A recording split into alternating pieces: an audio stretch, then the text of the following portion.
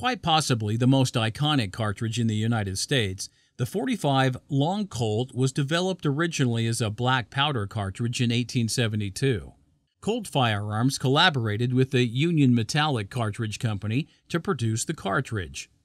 The Colt Single Action Army revolver was released just after it. In 1873, the revolver was accepted by the U.S. Army and became known as the Peacemaker. This cartridge became the primary ammunition for military-issue sidearms. No longer used by the military, it is still popular among hunters and sport shooters. Handgun hunters in North America use it for large game, including deer and black bear. Those who appreciate it have the ability to choose among many lever-action rifles chambered in the caliber.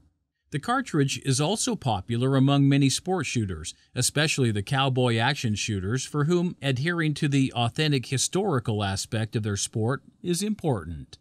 A recent boost to the popularity of the cartridge has been the release of the Taurus Judge Revolver series.